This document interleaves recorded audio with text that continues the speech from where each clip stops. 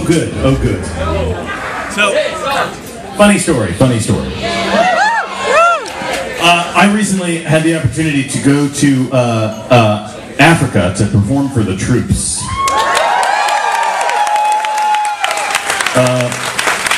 With John Roderick and David Rees, the three of us went over there and stopped at a few bases and one embassy to do some shows where I sang, weird songs about monkeys and robots. David did some pencil sharpening, and John Roderick sang some sad songs about love never working out in any way.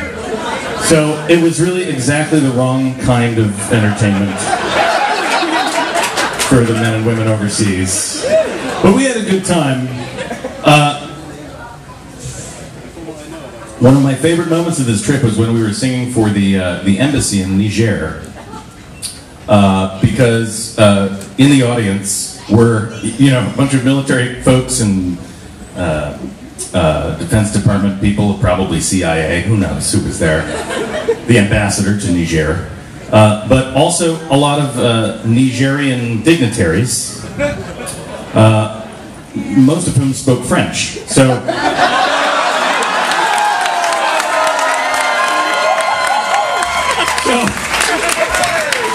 it was a really fantastic opportunity to sing the song that I have that is sung entirely in French. Of course, I'm talking about Je Suis Rick Springfield. And it was the greatest thing because I sang the song and then I just watched and they kind of would like look at each other and lean over and talk to each other. Like, is he talking about Rick Springfield? Did he say something about a dog with a tie? I assume it was well received. I don't know. I don't really speak French.